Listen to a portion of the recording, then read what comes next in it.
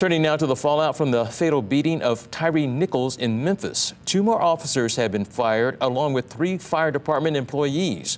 ABC's Tim Pulliam has the latest as his family prepares for tomorrow's funeral.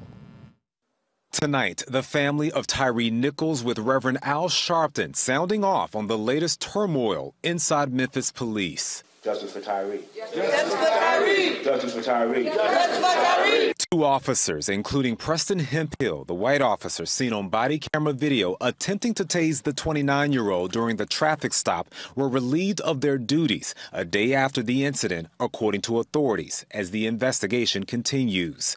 3 Memphis Fire Department employees also terminated. What happened to Tyre is a disgrace to this country.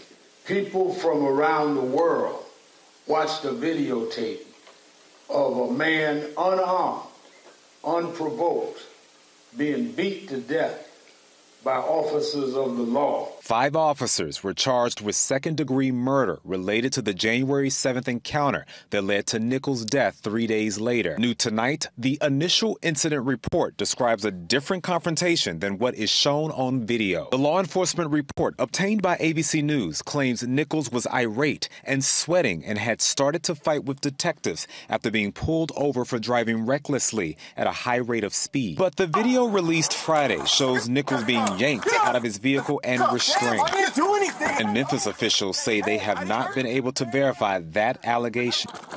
The report does not mention police kicking and punching Nichols, captured on several cameras, instead of saying only one of the officers deployed his baton while giving verbal commands to stop resisting, striking him several times in the right arm. The city of Memphis plans to release all of the audio and videos from Tyre Nichols' encounter with first responders.